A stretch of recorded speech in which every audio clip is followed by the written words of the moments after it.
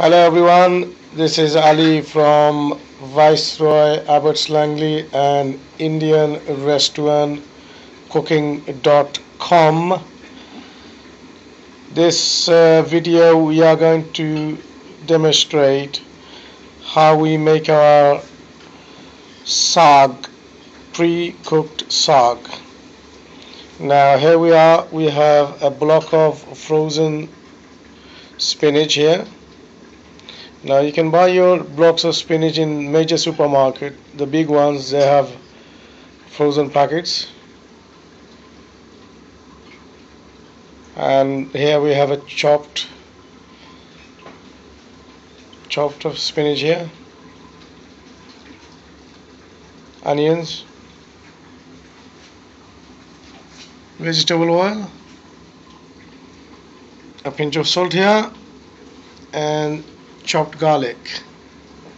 Now the procedure is to defrost your block spinach first, and then what you do after the defrostation, you squeeze the water out,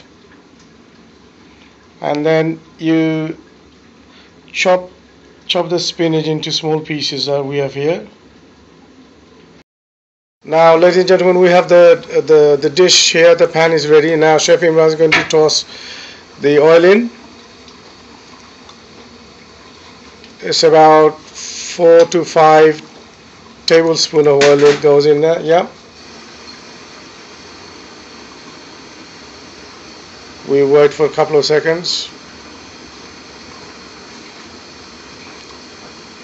till the oil heats up.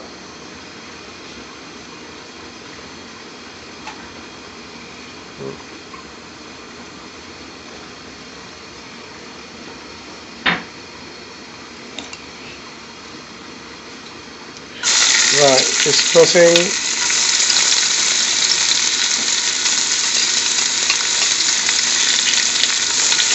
4 tablespoons of chopped garlic. This is the pre-chopped garlic is tossing. Right.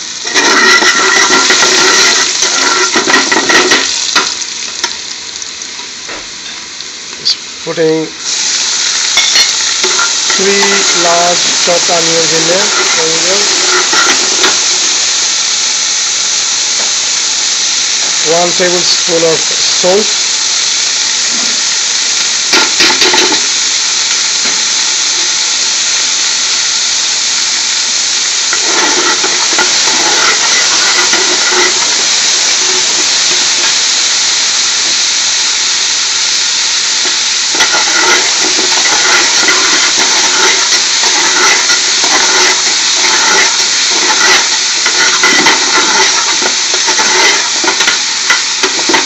Give it a good mix.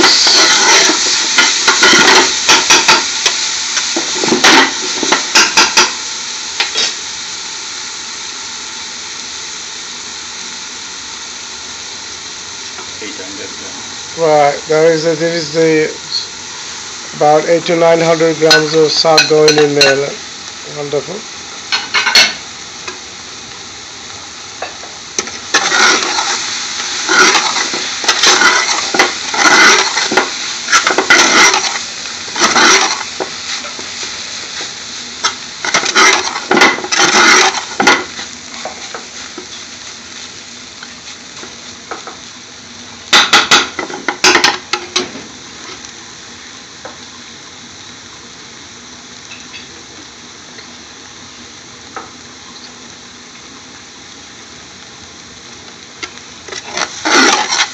Give it a little good mix in there, and we'll leave this to cook for about 10 minutes.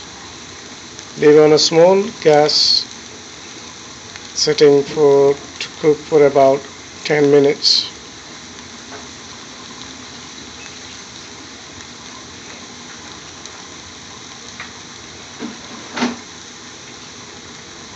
I will show you in this third part the end product.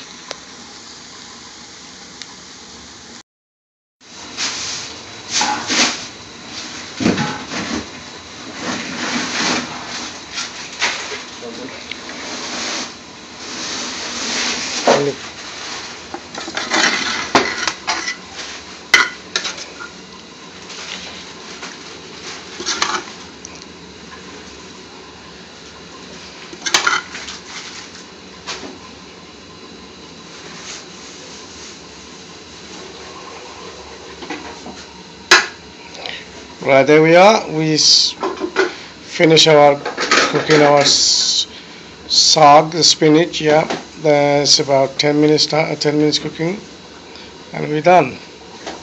There we go. Now, when we do our sagalu, take a bit of spinach and you add the potato head. And if you're doing straight spinach, you just take as it is. And we just showed you how to make the base sag spinach.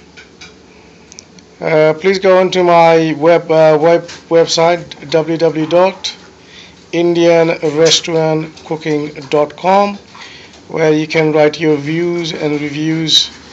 And once again, thank you so much for everybody who's been watching my video and joining me and subscribing my channel.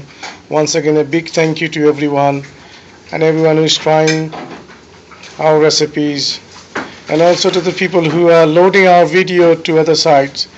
I'm ever so grateful for you doing